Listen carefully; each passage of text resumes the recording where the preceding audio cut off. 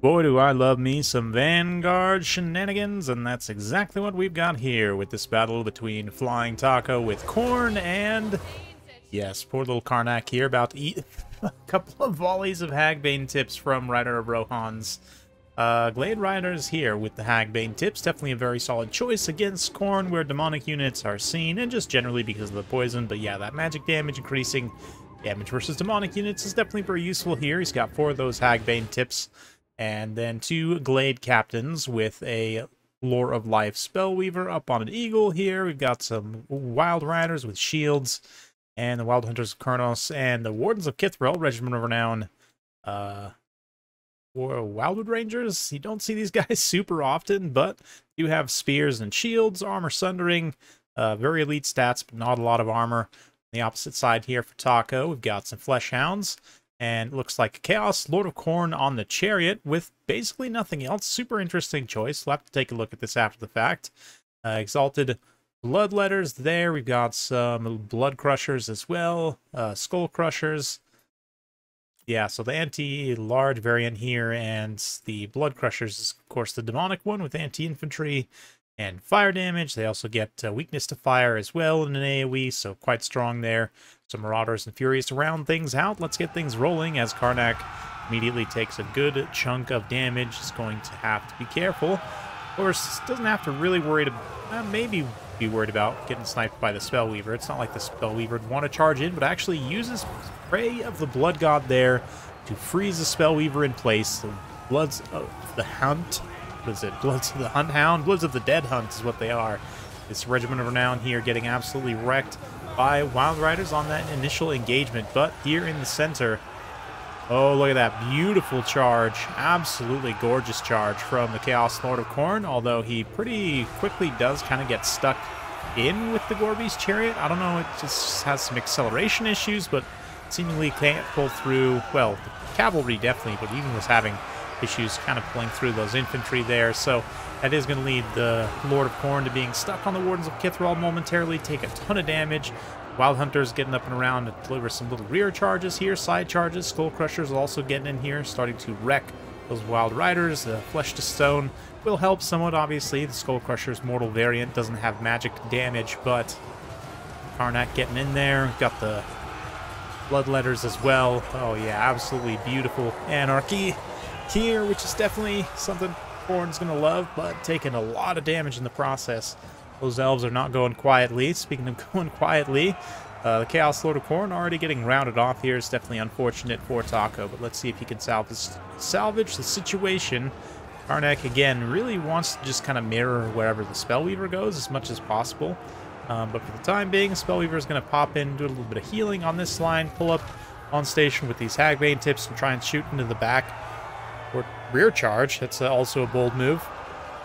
Yeah, the Hagbane tips definitely want to try and focus their fire as much as possible on, like, these Exalted Bloodletters. They're probably the best target, right? They're demonic, don't have a lot of armor, pretty expensive, so those Hagbane tips are going to do a lot of work. Not to mention debuffing their weapon strength is also going to be quite nice with that poison effect. But yeah, the Spellweaver does go after the Lord of Khorne there to try and chase him off, with the Hagbane tips also hanging around. More Hagbane tips firing into the rear here, but this massive death blob of Khorne units looking pretty scary right now. A lot of these Elven cavalry, melee cavalry at least, have taken massive damage. Of course, what little infantry they did take also taking massive damage. Karnak manages to escape there, get out in space, and catch the Spellweaver on the ground, use that Prey of the Blood God there, and some of the Blood Crushers to keep... Skull Crushers. Yeah, Blood Crushers. Yeah, those are the demonic ones. Anyway, keep her locked on the ground. Karnak absolutely loves this type of situation. Absolutely what he was built for, to be honest. His theming, everything just stacked around that. Massive weapon strength with that Frenzy active. Not a lot of HP, but Link Glass Cannon gets in there and wrecks the Spellweaver, though, with all of his cooldowns and everything. Got the the summon, rather, of the Flesh Hounds off a little bit earlier. They've been chasing around these Glade Riders. Going to be feasting some value there as well. 31 kills, about 400 damage value by themselves so far. Not to mention Karnak himself is, yeah, 1,800 damage value, so absolutely massive. More than 2,200. Chaos Lord of Khorne manages to get his revenge on the Chariot. Comes back and actually finishes off the Spellweaver there, so Those sides getting some nice back and forth here, but so many Glade Riders still remaining here with those Hagbane tips. You're going to get a nice opportunity to shoot at these Bloodletters here. Devastating Hagbane tips firing in. Also, of course, will be pretty good against those Heralds of the Khorne's Fury. That 100 armor will help somewhat, but, I mean, they have alright IP values. 7 AP per shot's definitely very solid, actually. Now, I didn't realize Hagbane tips are basically crossbows. That's actually really interesting. They changed that at some point. I completely missed when that happened. Anyway, yeah, that's going to be pretty solid, especially with that magic damage against those Heralds of the Khorne's Fury. You can see they're kind of getting some little hits there, taking their little leadership. Maybe they should save some ammunition for Karnak in the late game as well. Hard to say. They have quite a bit of ammunition left right now, so we're going to fast forward as Rider Rohan activates the kite phase here. The Khorne forces of Taako are going to try and take Blade Captain off the field. This one manages to rally and get back to the fight. This other one is pretty much doomed, getting chased off by Karnak, but Blade Riders continuously kind of surrounding and charging the Skull Crushers there. Not wanting to use up too much of their ammunition. They are able to rout their leadership without shooting too much, although they do end up shooting a little bit in there. But I think actually the targeting is going into those Exalted Bloodletters.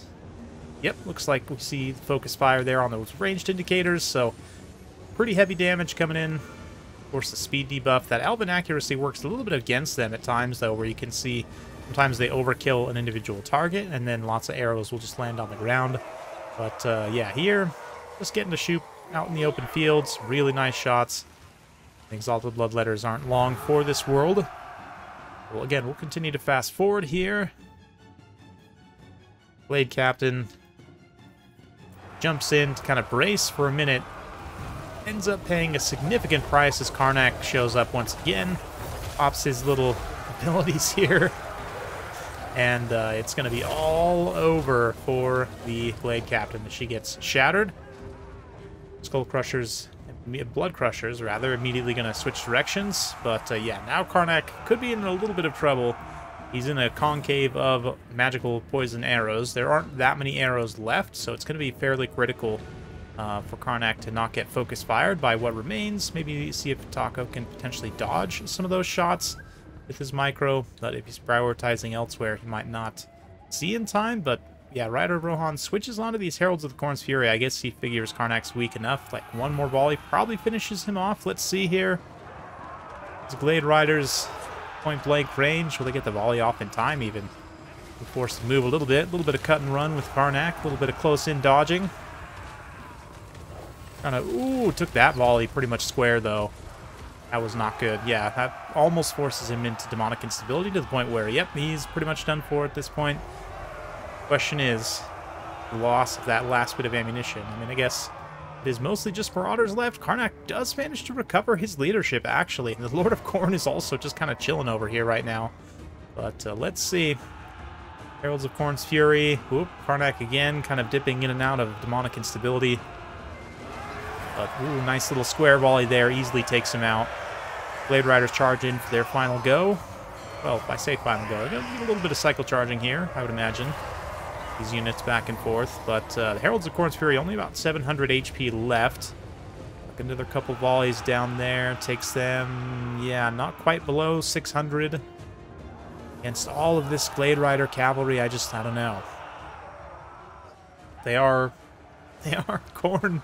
Nope, demonic instability takes over, and that's... Oh, nope, maybe not, maybe... yeah, the Marauders by themselves definitely won't do it, and they just don't have the leadership left at this point. Yep, they just... gone with the wind. And that'll be a game. Quite a game. Quite a back and forth there. Taako having a nice charge initially with his Lord, but then the Lord obviously getting stuck in. It's a classic Borby's Chariot problem. I think it's something to do with their animations. I'm not 100% sure. But interesting. Karnak was really the carry, obviously. 2,700 damage value of himself, 10,000 damage dealt, plus the summon, of course, puts him well over 3,000. Absolutely spectacular performance from the old boy. Of course, Exalted Bloodletters also managed to pretty much pay for themselves in melee, which is nice to see. Both the cavalry do a decent job, maybe not quite as much, like a few hundred off from what you would want, but Both the actual Flesh Hounds just got completely destroyed here. Yeah, unfortunately just getting completely outclassed by the Wild Riders, all of which pretty much pay for themselves. Yep, kinda, I guess if you average them out.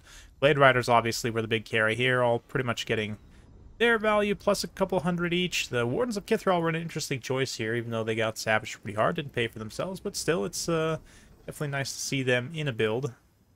And I guess didn't pay for themselves value-wise, but tactically just doing all that damage to the Lord of Khorne ended up being pretty important on the long-term ramifications of the game, for sure.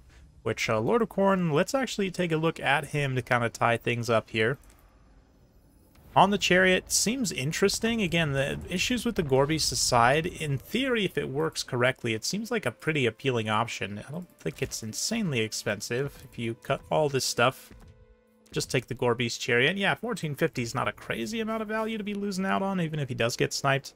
And decent stats on the Chariot. Not great melee defense, but 130 armor is pretty good, but I have to do a little bit more testing with the Gorbeast single entity and see if it was just the Wild Riders that were actually blocking it in there, or if it does have issues even pulling through light infantry, because that's what the Wardens of Kithral are, right? And pretty much all Wood Elf infantry could be classified as light infantry, maybe other than Dryads.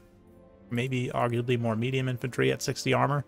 Mass-wise, still pretty light, though, and loose formation. And, of course, yeah, I mean, yeah, what is the mass of these guys? Only 110 mass, I was going to say. I think that's pretty common across, yeah, all the Elven units. They do benefit from having a tighter formation, of course, but just out of curiosity, I think that is maybe High Elves actually have a little bit more mass. So, yeah, should be able to pull through the lightest mass infantry in the game, at the very least. Hopefully you guys enjoyed that. If you like this sort of content, be sure to like and subscribe, hit that bell notification. Every time I upload a new video, you'll be notified. Thanks again. We'll see you next time.